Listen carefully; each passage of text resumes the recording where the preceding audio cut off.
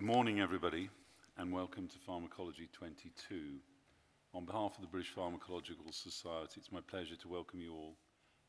Clive Page, our president, isn't with us yet, but he will be here later today. So I'm Mark Caulfield, president-elect, and it's my pleasure to open Pharmacology 22.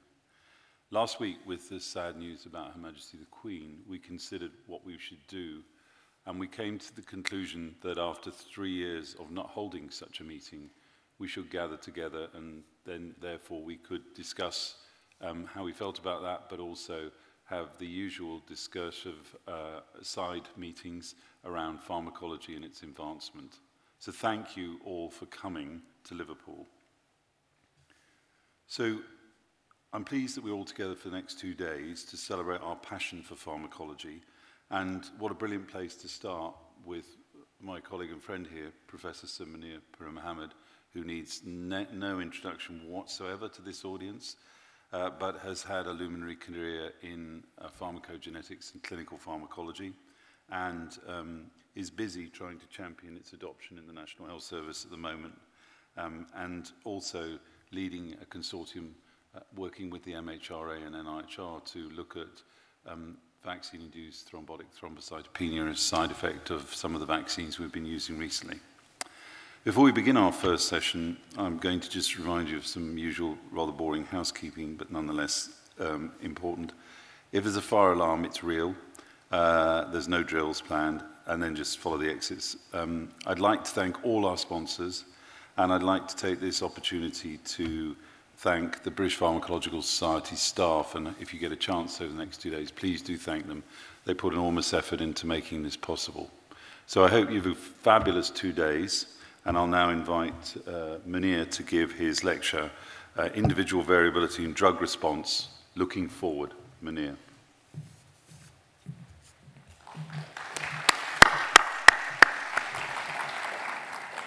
So, thank you very much, Mark, and welcome to Liverpool. It's so good to see so many friends and colleagues in the room. When I was president, till the end of last year, we only had one meeting in person, and this is the first annual pharmacology meeting for about 3 years, so it's great to see everybody. So I want to talk to you about inter-individual variability. Now, as a group of pharmacologists, clinical pharmacologists in the room, you may say, well, we all know all about this, but hopefully at the end of this, I can convince you that we don't actually take into account inter-individual variability in what we do. And the one word I want to leave you with by the end of the talk is inclusivity in terms of the trials we undertake. So if you look at the UK medicines landscape, the figures, some of the figures and the metrics are absolutely astonishing. We give 1.1 billion community prescriptions per year, a cost which is increasing all the time, but the harms also associated with that and the wastage is enormous with the medicines landscape in this country. And this was clearly shown in Keith Ridge's overprescribing report, which was published at the end of last year. And he basically said that 10% of prescriptions should not have been issued, which is a huge number, about 110 million. Also in there were data on the degree of polypharmacy in our patients, and that's been increasing over the years. And that affects particularly the elderly, who are not included often in clinical trials, those with disabilities, and those with minority ethnic backgrounds. Now, we have known about variability for a long time. William Osler basically talked about variability in relation to disease. But that variability in disease also affects the variability in the way we respond to drugs. It's exactly the same process. And we're beginning to learn more about it, but we don't really do very much about it in terms of how we treat patients.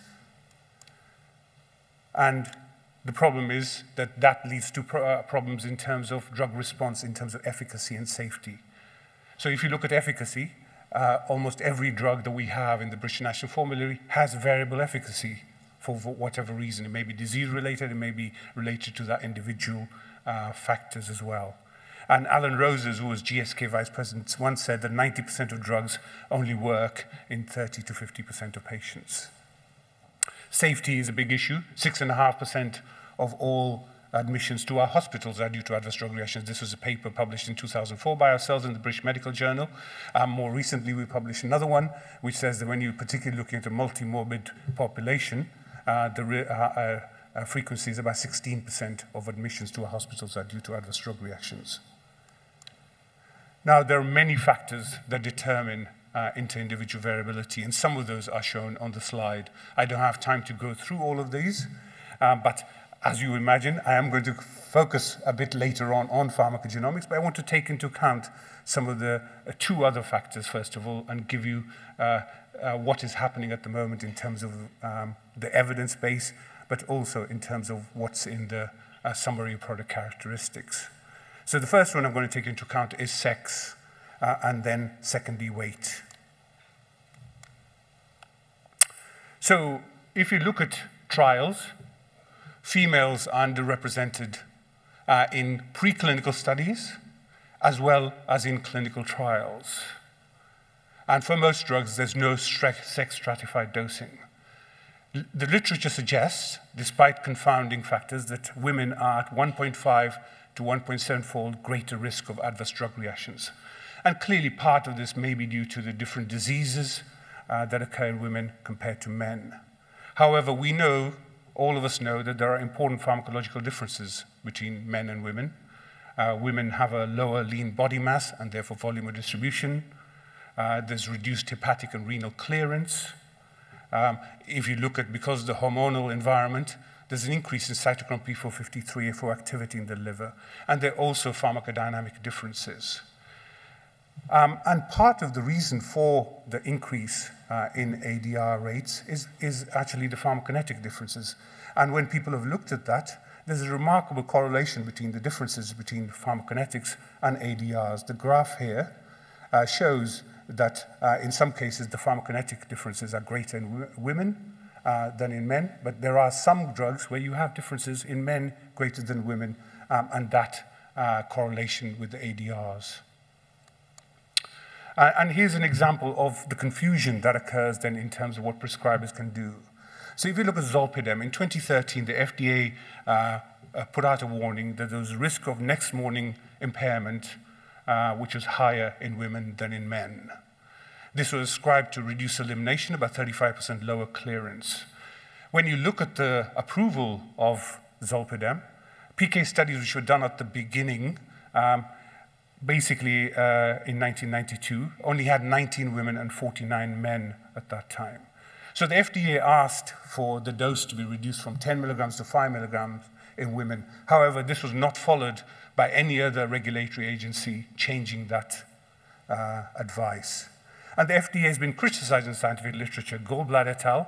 Said that there wasn't enough evidence actually to be able to make that change. But actually they showed, that graph is from their particular paper.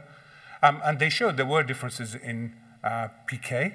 And then they said, well, there was no differences in driving ability, etc. But those studies were all small. And what we're looking at is small differences which may not be picked up in routine kind of clinical studies we undertake. And therefore, we ignore them at the moment. And clearly, what we need to think about as we move forward is inclusivity to make sure women are adequately represented in trials, and we actually then look at effects of sex on efficacy as well as safety rates as we move forward. Let me take weight as the next example. If you look at the rate of obesity in England, these are data from there, but actually in almost every country, particularly in the Western world, the rates of obesity are increasing. And the numbers of people who are morbidly obese are increasing. And we don't really dose them appropriately in clinical practice at the moment. So if you look at obesity and drug dosing, again, obese patients are underrepresented or excluded in clinical trials. And for most drugs, we used a fixed dosing strategy, a one-dose-fits-all strategy. And even when weight-based dosing is used, for example, for enoxaparin, there's often a cap at about 100 milligrams, 100 kilograms, so the morbidly obese are often undertreated. We know that as lean body weight increases, there's an increase in clearance, and that's important for the maintenance dose, and volume distribution depends on the hydrophilicity, lipophilicity of the drug, etc., and therefore depends on the total amount of fat mass, that's adipose weight that's present in an individual. And if you look at individuals who've got normal weight and look at the ratio between adipose weight and lean weight, and then you compare that to an obese individual, that ratio changes. And therefore, the volume of distribution, clearance, etc., will all change. And therefore, but at the moment, we just don't take that into account in the way we dose. Now, there are difficulties in how do you calculate the drug dose in obese individuals. The various parameters people have suggested, the total body weight to use, or the lean body weight. And total body weight is what we use at the moment, or about the adjusted body weight, or the body surface area as is used for chemotherapy, or ideal body weight, which has been used for insurance purposes, not for really pharmacological purposes. And when you start calculating what does that mean in terms of a particular individual, so if you look at a 150 kilogram man who's 170 centimeters tall with very high BMI, the total body weight is 150 kilograms, but the lean body weight is 80 kilograms, whereas ideal body weight is 65 kilograms. So which one do you use? And that confusion there means that we actually just use total body weight or not at all, and we just dose everybody in the same way. And clearly, again, inclusivity and understanding how we can develop drugs in the future, also work on drugs that are out there at the moment, and develop better dosing, particularly in the obese individuals who are at risk of the largest number of diseases, but we actually don't treat them well, and part of the sort of outcomes in people with obesity is because they probably aren't being treated properly. So let me just move on to genomics and pharmacogenomics as a source of variability. Now, all of you will know that this is not this is not a new area. It's been around for a long time, perhaps since the time of Pythagoras. But pharmacogenetics was a term which was coined by Friedrich Vogel, who's on the slide, a German pharmacologist. And then in 1997, Marshall, who's the editor of Nature Biotechnology, still the editor of Nature Biotechnology, coined the term pharmacogenomics. Now that we can actually look at the whole genome. Most people use the term pharmacogenomics, but both terms are used interchangeably. And it is really the study of variation in the DNA and RNA and how it relates to drug response. And the numbers of papers and the interest in pharmacogenomics has increased exponentially, as you can see on the graph, since the completion of the Human Genome Project. Now, you may say, well, is it important for us? Well, actually, if you look at the world population, if you look at all the different studies which have been undertaken in terms of pharmacogenomic variation, irrespective of which continent you look at, pharmacogenomic variation is extremely common. It's over 95% in most populations. So all of you here will have at least one pharmacogenomic variant. And I know that Mark has looked at the 100,000 Genomes Project, where he led the 100,000 Genomes Project. And again, the rate of pharmacogenomic variation is about 99% in the 100,000 Genomes Project as well. So very common, but we don't really take into account the variation. Now, you may say, well, actually, maybe pharmacogenomic variation is common, but what about pharmacogenomic drugs? And this is work from Emma Baker, where she looked at CPRD, and she looked at the list of drugs there, which in GKB pharmacogenetics knowledge base, where there is some dosing or guidance, and then looked at how often people are prescribed at least one of those drugs. And in 1 year, 58% of patients are prescribed at least one of those drugs, where there's a guidance, pharmacogenomic guidance, could be used for choice or dose of the drug. And this increases as we age. So by the time we are over about the age of 70, about 89% will be prescribed at least one pharmacogenomic drug over a 20-year period. So pharmacogenomic variation is common. We are commonly exposed to drugs where there's good data in terms of pharmacogenomic variation. Now, if you look at identification of pharmacogenomic variation, that has obviously changed. In the 1960s, Bob Smith did work on dibrizoquine, and you had to give a single dose of the drug and then collect urine for 6 hours, and then be able to measure the metabolite to parent drug ratio, and from that determine whether a patient was a poor metabolizer or an extensive metabolizer. Clearly, those were very laborious studies and meant that really very small numbers were tested. Clearly, in the 1990s, we started getting PCR-based analysis of individual variants and then multiple variants. And then in 2000s, about 2007, genome-wide association studies came out, and then exome sequencing, whole genome sequencing. So we have the tools now to really look at the pharmacogenomic variation. And that is also providing us with additional information in terms of mechanisms of actions or mechanisms of adverse drug reactions. So here's something that we published at the end of last year. And this was looking at aspirin-induced peptic ulceration, which is one of the commonest adverse drug reactions which leads to hospital admission in many countries. And this was 75 milligrams of aspirin, and we recruited people who had peptic ulceration based on endoscopy criteria. And we recruited over 600 people to be able to look at that, and then we compared controls who had been exposed to aspirin plus population-based controls. And what we found was that there was a signal in chromosome 8. And when you do zoom plot, as you can see on the slide, that is that particular SNP is located within a gene called EYA1. EYA1 stands for eyes absent 1. Now, this has been implicated in some Mendelian disease called brachioautorenal syndrome, where kids have renal dystrophy and also ear abnormalities and limb abnormalities. But nobody would have guessed that aspirin can actually interact with this particular gene and lead to peptic ulceration. And there's some functional work that's going on to be able to look at the exact mechanisms of how that occurs. So the genomic studies are also making us understand potential mechanisms of toxicity, but also potential mechanisms of efficacy. So I'm just going to give you 2 exemplars before talking about the report we published with the British Pharmacological Society earlier this year. First is clopidogrel efficacy, and the second is carbamazepine hypersensitivity. So clopidogrel is a very widely used drug as an antithrombotic, used in people with ischemic heart disease as well as cerebrovascular disease. Clopidogrel is a prodrug. It's absorbed. P-glycoproteins involves absorption. It's metabolized by esterases in peripheral blood to inactive metabolites. But it's also metabolized particularly by cytochrome P452C19 in the liver to form the active metabolite, which then binds to the P2Y12 receptor and therefore leads to platelet inhibits platelet aggregation. And work which has been undertaken over the years, and this is work which was undertaken in the United States looking at stent thrombosis, was able to show that individuals who are carriers of the polymorphism had a worse outcome in terms of stent thrombosis rates compared to those who were wild type, basically highlighting that clopidogrel was not being activated in those individuals. And this has also been shown in cerebrovascular disease. And what this paper, which was published in the New England Journal of Medicine last year, looked at was people who had loss-of-function carriers for 2C19, and those they had stroke or TIAs. As you can see, it was a large trial, randomized control trial in over 5,000 individuals.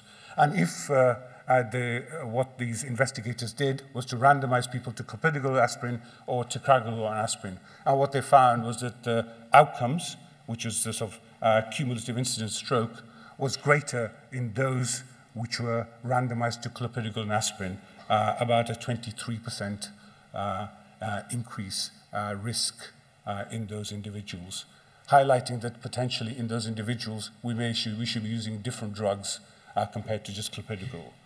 And this may be particularly relevant in different parts of the world. And again, inclusivity is important. A lot of genomics lacks diversity. The majority of genome-wide association studies have been done, 97% have been in European populations. Very few have been done, for example, 0.7% have been done in African populations. But if you look at the world prevalence of cytochrome P452C19 polymorphisms, you find that the rates of the variant polymorphism is much higher in Asia, as you can see on the 2 graphs there, highlighting that because the frequency of polymorphism is much higher there, it may be particularly important to be able to really utilize data to individualize drug therapy, for example, with drugs such as clopidogrel, but there are also other CYP2C19 substrates on the slide there. Now, if we move on to carbamazepine, an area we've been interested in particularly is the human leukocyte antigens, which are on the major histocompatibility complex on chromosome 6, short term chromosome 6. It has more than 200 genes, are involved in more than 100 diseases, but they're also involved in the pathogenesis of immune-mediated adverse drug reactions.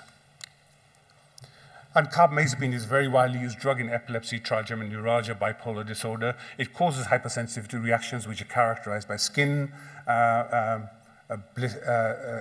papular exanthema, but also more severe blistering reactions such as Stevens-Johnson syndrome. It can also cause hepatic failure and DRESS as well, which is drug reaction with eosinophilia and systemic symptoms.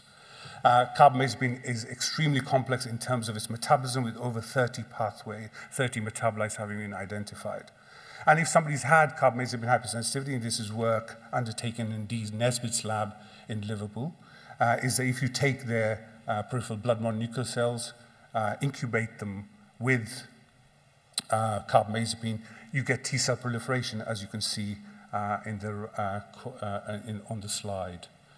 And work which was undertaken by Vincent Dieppe in the department was able to show that carbamazepine is bioactivated to epoxide metabolites which bind preferentially to histidine 146 on HSA, and this can be shown by mass spectrometry. And that new antigen that's formed from there may be partly responsible for the immune reaction which occurs, and therefore the serious outcomes which can occur in those individuals. Now, work which has been undertaken all over the world, and this was work that Anna Alfieri, who was in the audience, led, was able to show that the association with this particular HLA allele, B*1502, is huge in terms of its odds ratios, about 113. This has been shown initially in Taiwan, but then replicated in very many Han Chinese populations, in Thai populations, and in Malaysian populations, with an odds ratio of 113, almost like a Mendelian disease for this particular HLA allele. And in fact, colleagues from Taiwan that we know very well and we worked with were able to undertake a prospective study where they followed, recruited 4,877 carbamazepine-naive individuals, genotyped them for HLA-B1502. When they were positive, which was 7.7%, they were given a completely different drug, not given carbamazepine. The others were given carbamazepine. When they followed up these individuals for 3 months, none of them developed Stevens-Johnson syndrome, toxic necrolysis. When they compared that to historical controls, they were expected about 5 cases of Stevens-Johnson syndrome, toxic necrolysis, and they felt that this showed that it actually improved outcomes in those patients when you do use genotype-guided strategy. And since then, the SPC, summary product characteristics, has been changed in the United States, in European and Southeast Asian drug labels, and it basically says that you should do HLA-B1502 typing in patients of Southeast Asian origin. Now, again, that creates some complexity. How can you be sure somebody is of Southeast Asian origin? And that creates complexity at the in the clinic when people are trying to understand who they should test and who they shouldn't test. But where it has been used, and this has been shown in Taiwan, in Singapore, in Thailand as well, that genotyping has reduced the incidence of SGST, and so that is important to show that actually genomics can make a difference. In the UK and in European populations, HLA-B1502 is virtually absent. It's got a population frequency of 0.001%. But we were able to do some studies in 22 patients with hypersensitivity syndrome, which showed a very strong association with HLA A*3101, a different HLA allele. This has now been replicated in Japanese, Chinese, South Koreans, Canadians, and other EU populations. The number needed to test to prevent 1 case of hypersensitivity is only 47, and we also worked with different Qs to be able to show that this is a cost-effective thing to be able to do to genotype people before they put them on carbamazepine. And again, in Japan, they did a prospective study similar to the Taiwanese study I showed for carbamazepine in 1502 before. They did this in 36 hospitals in about 1,200 patients, and they typed people for HLA A*3101, and 17.5% were positive. They were not given carbamazepine, and they were given other drugs. And what they found was that 23 patients had cutaneous adverse drug reactions, 3 patients had RES, no patients had SGS-TN, where they compared with the historical controls, genotyping reduced the incidence of cutaneous ADRs by 40 to 60%, highlighting that they felt that this was warranted in clinical practice. There are now guidelines which have been produced, which suggest that every patient who goes on carbamazepine should be genotyped 41502 and 3101 at the same time, and this drug should be avoided unless individual clinical benefit risk is positive for that particular individual, i.e. that they need carbamazepine. So there is increasing amounts of evidence out there which shows that pharmacogenomic variation is important in determining outcomes for patients in terms of both efficacy and safety. And we worked, during the pandemic, we worked with the Royal College of Physicians, which represents 26 different medical specialties, and set up a working group. And we worked online for over 12 months to really develop a report which highlighted the importance of implementing pharmacogenomics in the NHS. This was published earlier this year, and it's been very well received, not only by the pharmacological community, but also by the medical community as well. And the outcomes and the recommendations from this report are shown on the slide here. The first thing was that we said that clinical implementation should occur in both primary and secondary care settings, as well as in specialized centers. And this may be an iterative process. You may need to start with a small number of gene-drug pairs, but actually increase to the number that are present at the moment in terms of literature, good literature evidence of clinical utility. We also said that it was important that this was centrally funded, so that there wasn't any kind of postcode pharmacogenomics, postcode lottery in terms of pharmacogenomics implementation. And this can be funded through the NHS National Genomic Test Directory, which is very well established. Clearly, pharmacogenomics is improving all the time in terms of new variants being identified, etc., and new evidence coming through. So these services will need to be agile and able to work at pace to be able to implement new findings as they come through. And that's going to be important. Is important for all areas of medicine, but we often do not implement new things into clinical practice very quickly. One of the biggest issues with implementing pharmacogenomics is the huge gap, knowledge gap in our healthcare workforce. And so the implementation of pharmacogenomics should be accompanied by a comprehensive education and training package. Clinicians will need support. In my clinic, I have about 15 minutes to see a patient. A general practitioner has about 8 minutes to see a patient. And if you give them a long list of genomics data, it's going to take them much longer, and they're going to ignore it. So therefore, we need clinical decision support systems which allow us to really make sure that the right information is given to the individual, to the doctor, and it's interpreted correctly, and the right outcome occurs, as a right action occurs as a result of that information. Now, the problem with, and many of you will say, well, actually, we need randomized controlled trials for pharmacogenomics implementation. Now, there are so many pharmacogenomic variants, there's no way we can carry out randomized controlled trials for all of those particular pharmacogenomic variants. And there will be some areas where we do need to undertake randomized controlled trials. But some of those will have to be based on observational studies. And therefore, it's really important that we follow any implementation through in terms of looking at outcomes in patients. And we can do that using the data infrastructure that we have in this country, so that we can have a continuous iterative evaluation. And if things are not working, we can go around the loop in a learning health system to be able to improve that, improve the services for patients. Clearly, there should be more funding, etc., in this area for further work. And pharmacogenomics implementation should be accompanied by clear lines of communication, particularly with the patients and public. They need to know what the benefits are, but they also need to know what the limitations are of pharmacogenomics. Now, I think that pharmacogenomics is an opportunity for clinical pharmacologists who work in the NHS, and not only in secondary care, but also in primary care. And I think the clinical pharmacology needs to start working at the interface between primary and secondary care. And so I think having that knowledge is going to be important for clinical pharmacology in terms of helping with implementation, and clinical pharmacologists could be part of multidisciplinary teams to be able to really make sure the implementation works correctly in the NHS when the NHS implements this. It's already done that for certain areas, such as, for example, dihydropyrimidine dehydrogenase for 5-FU chemotherapy in colon cancer and breast cancer. And we published an editorial associated with that particular report, again highlighting the relevance and opportunities for clinical pharmacology in many different areas shown on the slide there. Now, people may say, well, actually, I'm still not convinced about the evidence for pharmacogenomics evaluation. And what we said, one of the things was that we said that one should actually do a panel-based approach. That is, if somebody comes to you, for a particular drug prescription, you send the DNA for testing.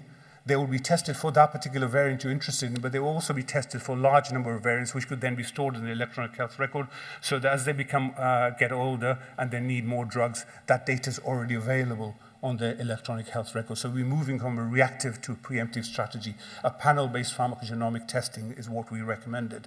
Now you may say, what is the evidence for that?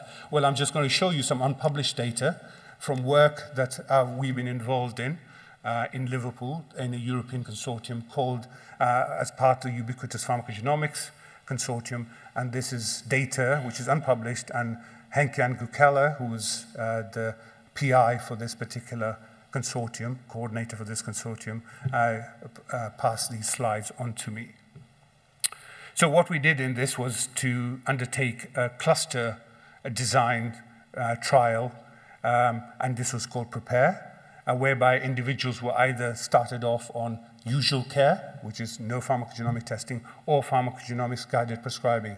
Halfway through, we swapped over the different hospitals. This was undertaken in 7 different centers throughout the EU, and each center had the same genotyping platform, had the same guidance, and operated the same protocol.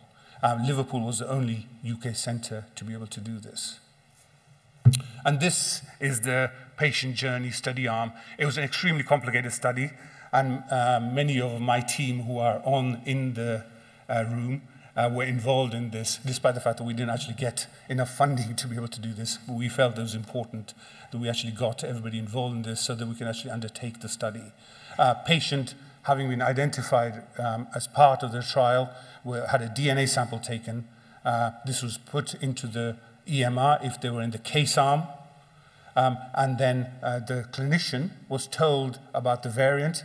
Then the clinician had to decide whether they want to take into account the fact that the patient had pharmacogenomic variants. It wasn't mandatory. And the clinicians were given the evidence as to why that choice of drug or dose should be undertaken in that individual with the pharmacogenomic variation. We then followed up the patients, as you can see, for 3 months in different ways, either by face-to-face or through an online, through telephone consultation. Each patient had a panel pharmacogenomics test, 12 genes tested, 44 variants, which covered 39 drugs that we use in the British National Formulary. Each patient who was in the test arm was given a pharmacogenomics card with a QR code. You could scan the QR code, which then led you to online, told you what the result was and what the guidance was with regard to the pharmacogenomic variant that you carry in your genome. And the primary endpoint was a reduction in ADRs. And we excluded people with grade 1 ADRs. Grade 2 to 5 ADRs were included.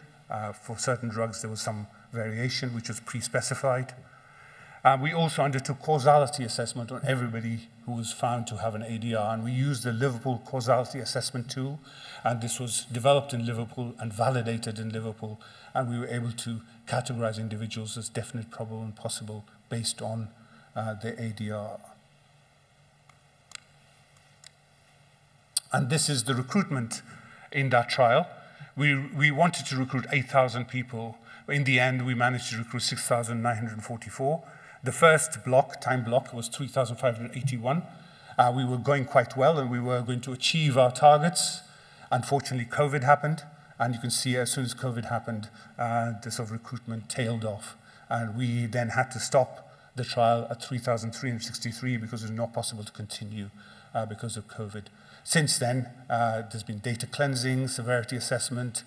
We also then genotyped the controls retrospectively, so we could undertake the analysis. I'll tell you about the analysis in a minute, as well as undertaking independent assessment of the ADRs as well through LAREB, which is the pharmacovigilance organization in the Netherlands, which undertakes, looks at their spontaneous ADR reports. So this is the way patients were randomized. In the control arm, 3,600. In the study arm, 3,300, largely because of the problem that we had with COVID. It's not exactly the same number. And what we found when we looked at the sort of individuals in terms of the frequency of the actionable genetic variants, it was about 22% of individuals had actionable genetic variants. Now, if you look at the literature, this accords with the literature with regard to these particular drugs. And the genes that were particularly actionable are shown on the list here: cytochrome P452D6, cytochrome P452B6, etc., shows you the frequency of the actionable variants we identified in these particular genes, again, according with the literature. Now, the drugs that were relevant in terms of actionability, again, shown on the slide. I won't go through every particular drug. Atorvastatin was the commonest, but some of the drugs are pretty obvious, such as antidepressants and so on, particularly with regard to cytochrome P452D6. So this is, I'm going to show you one result slide, and this shows you how we analyze this. So if you look at the control group, first of all, you can divide them into actionable or non-actionable in terms of whether they have a pharmacogenomic variant. And obviously, for the control group, everybody has standard of care, i.e. There was no change in dose or choice of drug. And in that particular in cases, we identified that 27.6% had some kind of adverse drug reaction. When you look at the study arm, the total number of actionable individuals with actionable genomic variants was 718. And when you then provided the pharmacogenomic information, in about 65% of cases, the pharmacogenomic information was taken into account. As I said, it wasn't mandatory.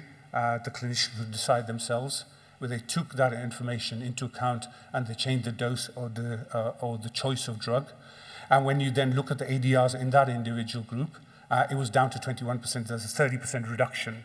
So highlights that pharmacogenomic panel did show utility in terms of reducing adverse drug reactions. So I think the Ubiquitous Pharmacogenomics Consortium and the PREPARE trial is the first study to show the clinical utility associated with the pharmacogenomics panel. And this important thing was this was undertaken in different EU healthcare settings, in 7 different settings, which are completely different healthcare organizations in those 7 different countries. There was a 30% lower risk of clinically relevant ADRs. And we developed an end-to-end approach with enabling tools, education, training, hands-on approach to healthcare professionals. And clearly that the lessons learned from that in terms of implementation will be really important because you need those end-to-end tools. In terms of implementation, we don't have to worry about genotyping now because the technologies are there. We have a lot of information, but actually more difficult is actually what happens with the hospital system, the infrastructure, the decision support systems, etc., and how it's stored in electronic health records, which is going to be the key challenge that we face. Now, good news is that there are still more studies ongoing, and this is a study from Sandosh Padmanabhan, and he's given me this slide, and I said I would advertise this study. It's just about to start in Scotland. It's called Prophecy. And basically, Sandosh is going to look at secondary care individuals, about 4,000, and primary care individuals, 5,000. In secondary care individuals, you can see that it's going to have 2 groups, one where there's intervention, and then a second one, which is standard of care. But in the primary care setting, is step wedge design, where it's going to actually undertake genotyping in different individuals at different times as per the step wedge design. And Sandosh is going to have an expert panel as part of assessing those individual patients, and he wants to have those individuals on the expert panel. So really what he really would like is clinical pharmacologists in the audience here to be able to really contact him and take part on those expert panels so you can actually assess whether the outcomes occurring in patients are related to the pharmacogenomic variants. So it's really very much an important study which is going on in Scotland, which may actually lead to implementation, further evidence on implementation. So let me finish off. Now, I hope this is the future of prescribing. I don't know when it will occur. It may occur, it will probably occur well after I've retired, and many of you have retired, but hopefully younger people in the audience can take this forward. And I hope that in the future, that when we are prescribing on the wards, we can use the information technology we have. We'll have data on all those variables that you see on screen. The sort of computer systems will be powerful enough to have the electronic health records, the pharmacometric models and artificial intelligence, which will be able to allow us to be able to have the precision dosing and precision choice for better patient outcomes. Clearly, this is something that the pharmacological community in the audience will be really important in driving forward, I think. But we will also need the help from the NHS for other infrastructure changes which need to occur. The digital transformation which has been promised, which is so slow. There are at least 30% of hospitals in this country which don't have an electronic health record at the moment. We will need intelligent decision support systems, which are going to be really important. And we're holding a workshop very soon on decision support systems and how we can actually improve those decision support systems for future implementation into the NHS. As we move forward, I really think that there will be convergence in medicines and devices because we'll be using these decision support systems which are categorized as medical devices at the moment. And as I said earlier, that we will need to make sure that we have the processes in place using the digital infrastructure that we have to have continual assessment utility like learning health systems so that we can continuously improve what we do in terms of our patients and try to look at the variability in terms of medicines and try to improve what we can do with our patients to make sure that we don't just use one dose fits all, one drug fits all strategy. And inclusivity is going to be important for those examples I gave earlier. We do not include enough women in trials. We do not include enough elderly people in trial. We do not include enough overweight individuals in trials. And we need to make sure that we do that in terms of improving the way we use medicine, the way we develop medicines, and the way we practice medicine. So I want to finish off by thanking all the people who are involved in the work I undertake and the UPGX consortium as well, which was funded by the EU to 15 million euros, and over 150 people worked on this, including many people in the audience who work with me in Liverpool. So thank you very much for your attention.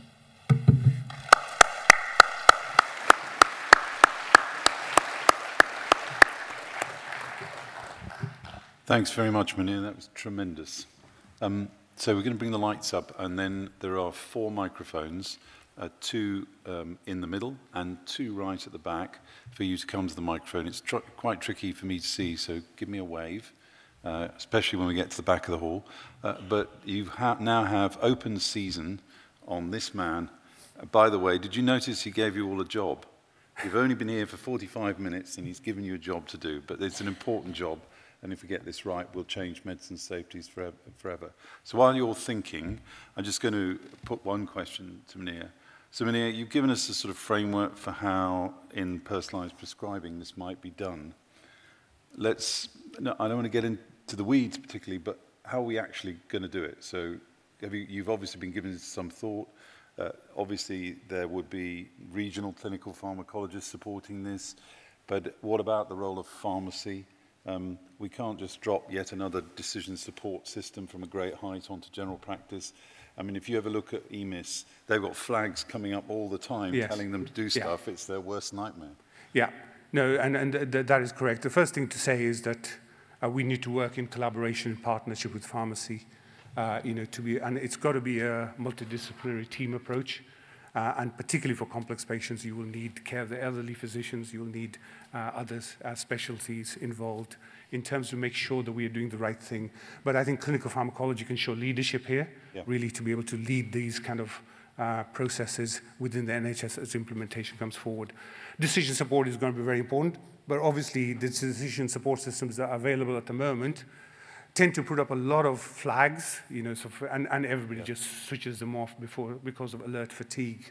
So we need to think about how we develop decision support systems, hence the workshop that we're holding in Liverpool on November the 9th, really to understand what is needed from the user's perspective so that we make sure that we can develop intelligent decision support systems which are not which don't have the disadvantages of current decision support systems. We are also undertaking at the moment a pilot in the Northwest. And the pilot in the Northwest at the moment, which is being led by the Genomics Laboratory Hub in the Northwest, is really not to get statistically significant results on a particular pharmacogenomic variant, as we have done with the UPGX trial, but really is to understand the processes, to understand the pathways. Where are the major hurdles in terms of pathways implementation? I think the major hurdles are going to be initially in deciding when you actually have the test done, because you need that knowledge, but also in how you then integrate that into the electronic healthcare record.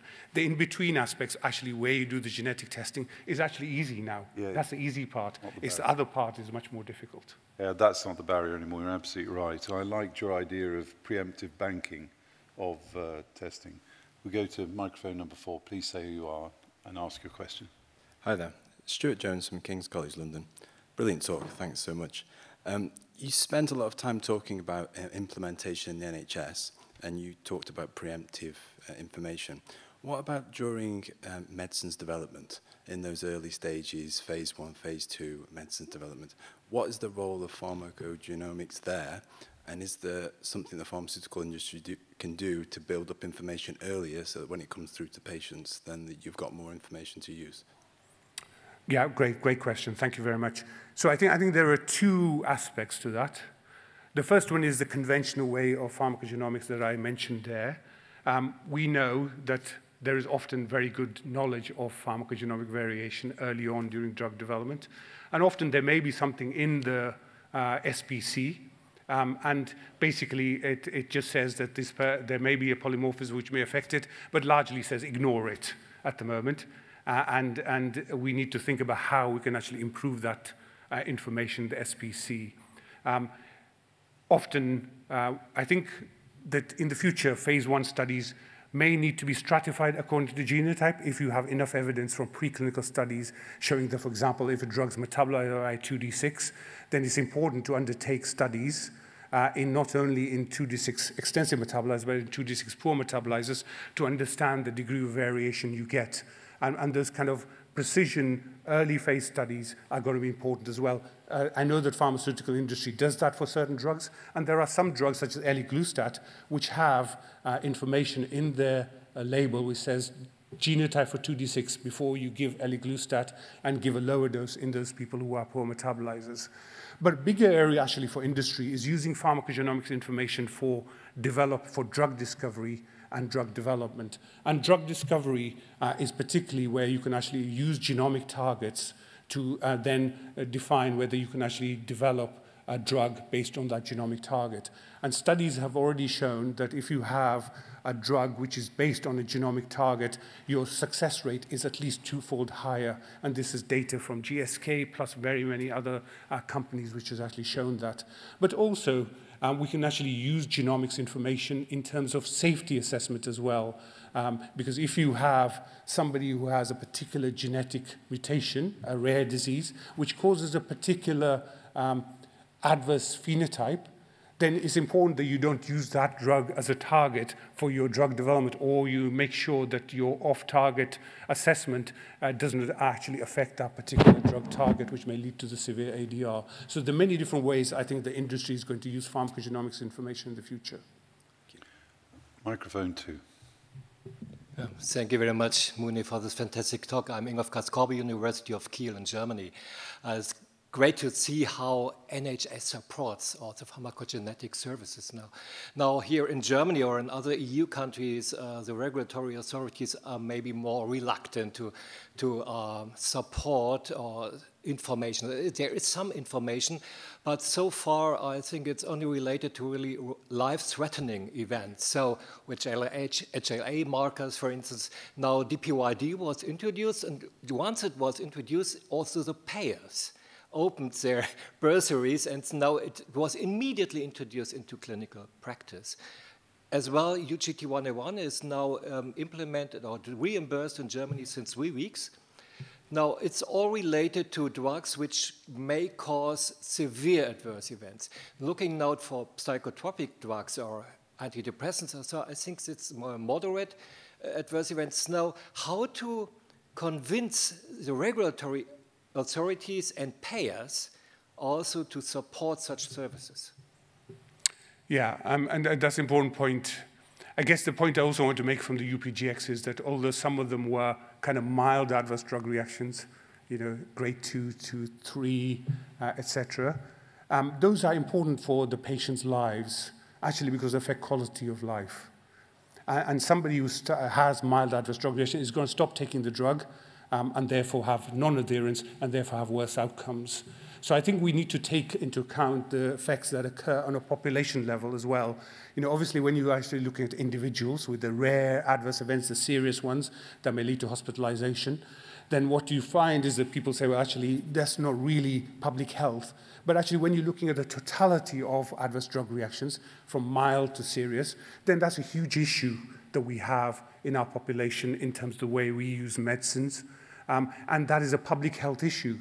And really, I think the regulatory agencies, the national health authorities really need to look at the medicines landscape in terms of the public health issues that we're creating. Clearly, we are benefiting patients, but we're also harming some patients. And when you look at the totality of numbers of people we harm, that is a public health issue.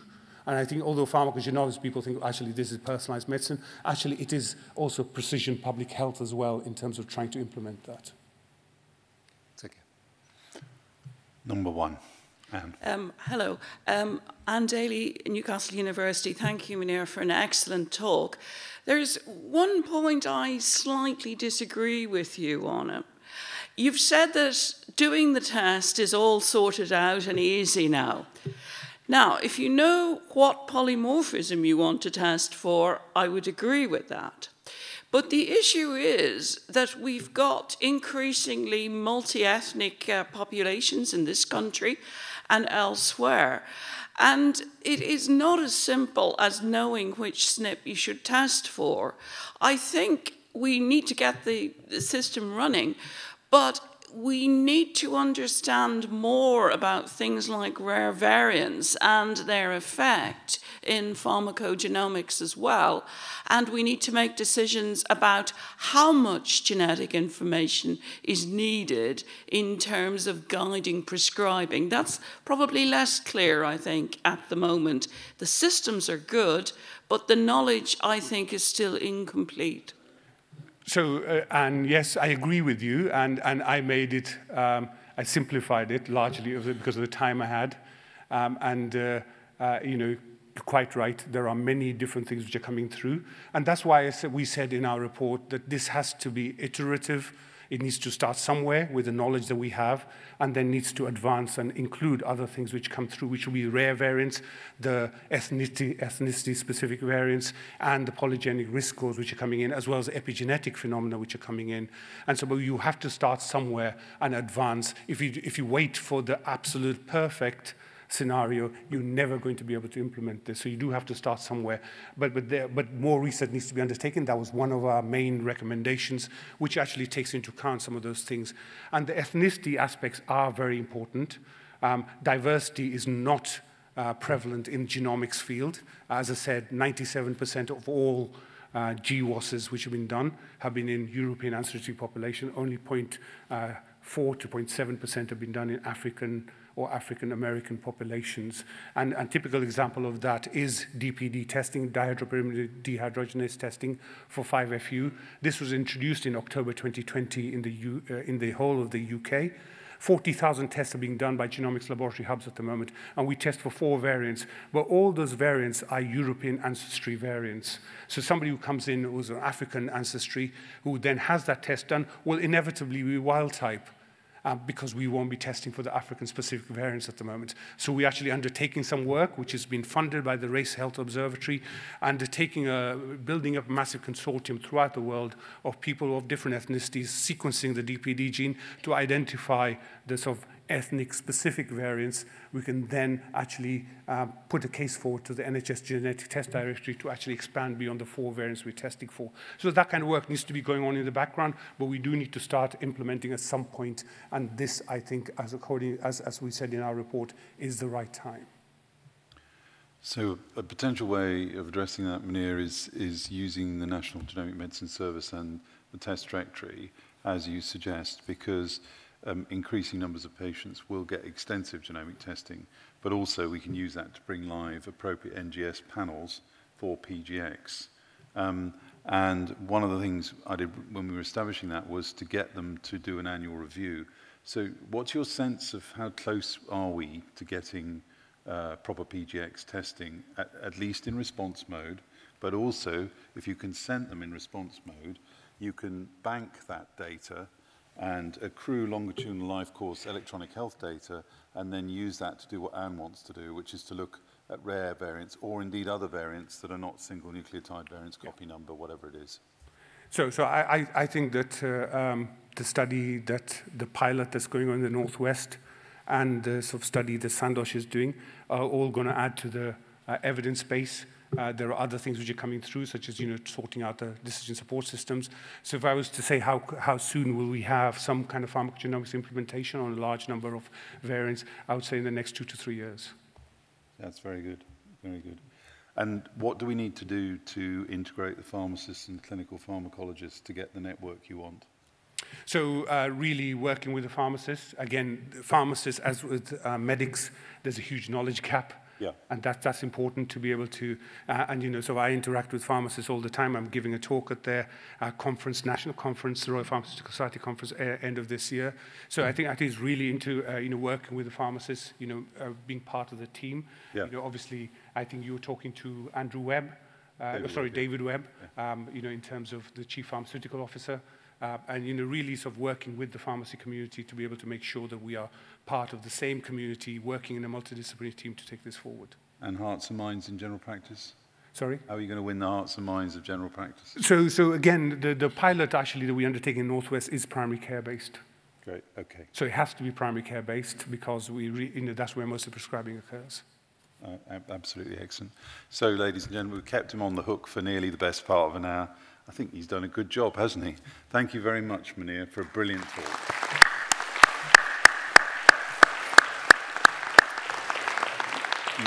You've also got the small matter of a job to take home, which he's also given you, which is to spread the word about PGX. The society could make a real difference to problems with medicines in our society and their safety if we could just do half the things this man was talking about.